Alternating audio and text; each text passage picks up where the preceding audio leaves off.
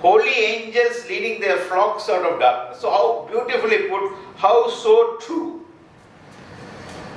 Teachers, you inculcate the constitutional values. We are holding constitutional positions. We apply the law. We guarantee rights. That is our role.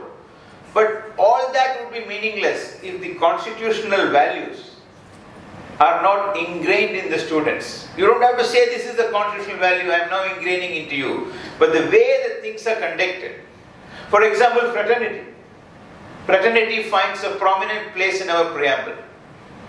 But that is the one main thing that you practice in school. Your concept of uniform is based on that. People come from different hues and then they, exhibit a fraternity which is what is going to hold our country in good stead. So I was suggesting, I don't know whether as a judge I can suggest, but I think it is a positive suggestion to you, Ms.Chitra, Ms. Parti and Mr. Raju. Why not the Delhi Tamil education schools, if not already done, display both in English and vernacular the preamble to the Constitution and the fundamental duties. There are two, one Article 51A and the preamble.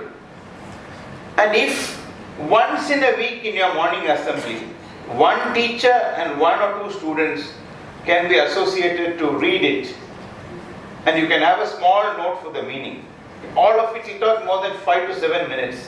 But I think it will be a tremendous education for the students. I make the suggestion to you for you to consider.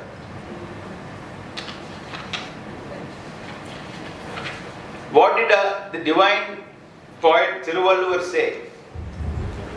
Two of his Thirukurals come to my mind, and both apply to the teaching profession. Selvathul selvam sevichelvam, achelvam selvathul yellam thalai is what he said. I always wondered why he preferred the power of hearing over eyesight. But I think there is a very good reason for it. With lack of eyesight, you could get away with people assisting you. But without, the wisdom and education, it will be very difficult for you to take decisions. And every day, it is what you impart which is going into the ears of the children.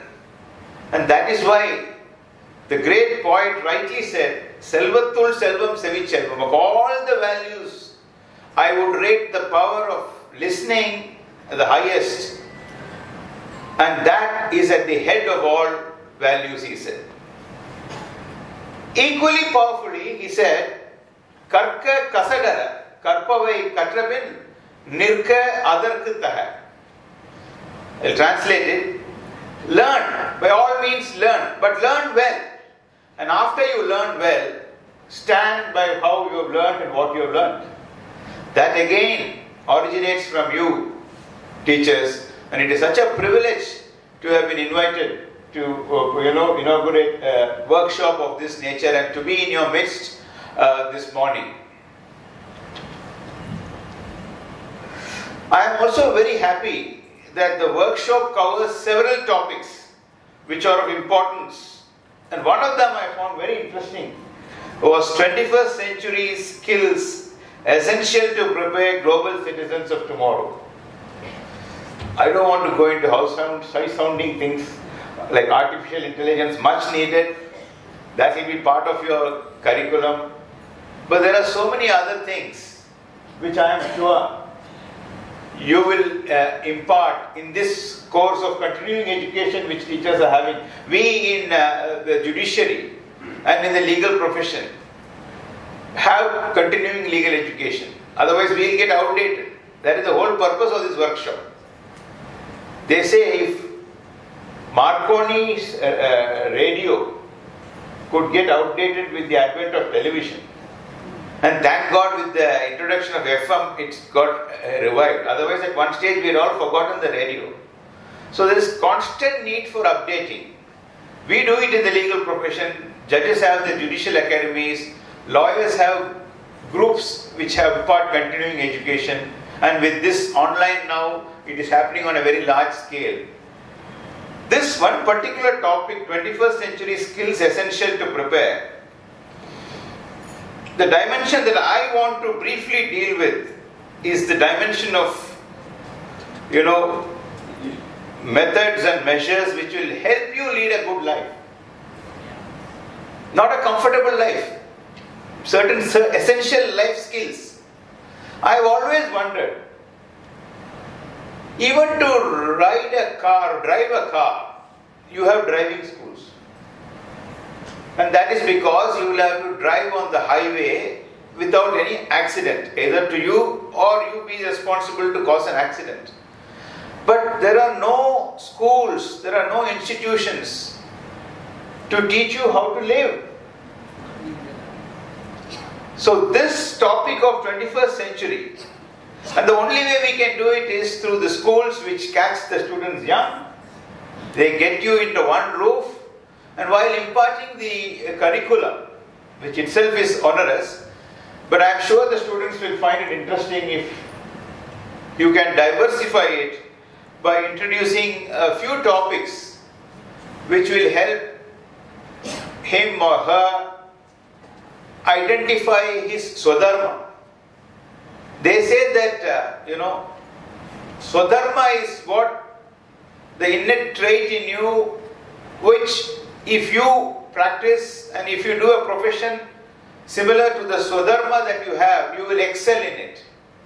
Instead of a herd mentality. I don't want to use cliched phrases, these have been said time without number. Swadharma, they say, is the innate trait. The Japanese have a nice phrase for it, ikigai. The ikigai. Ikigai. You identify the ikigai in the individual.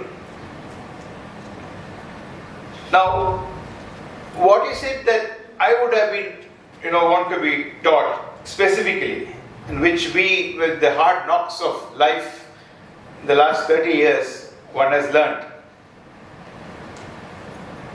Most essential are the interpersonal relationships. I'm sure at some stage you must be doing it. It's always called man management. It's also be called woman management now that you are in a majority. That is very important. Somehow that is being missed. Fellowship can achieve so many things. You don't have to please everybody. That is not what I mean at all. It is just people come with different views, different tastes, a capacity, a leadership quality to assimilate them, to deal with them, to counter them, to reason out with them. I said those kind of skills you need to impart. At least they must be conscious that this is an essential skill going forward in life. They should also be good listeners. They say that it's only when you listen well that you are able to absorb what the other person says, and it is only to those good listeners the person speaking also will be respectful. I say this because it very often happens. Our mind tends to wander, and today there is so much of material on mindfulness. I don't want to attach any religious significance. It's not irrespective of the religion you perform. You may believe, you may not believe, you may practice, you may not practice. But I find a lot of goodness in the concept of mindfulness. It does help you focus on the task at hand. They say you must multitask, you must do this, but I find if you take up one and do it well, you are able to bring an insight into it, and I am sure some part of the discussion will be on that. If not in this workshop, you could have people proficient in that speak to the teachers so that they could pass on. Wide reading, of course, it's any subject which is useful. It need not be fiction alone. There are a lot of non-fiction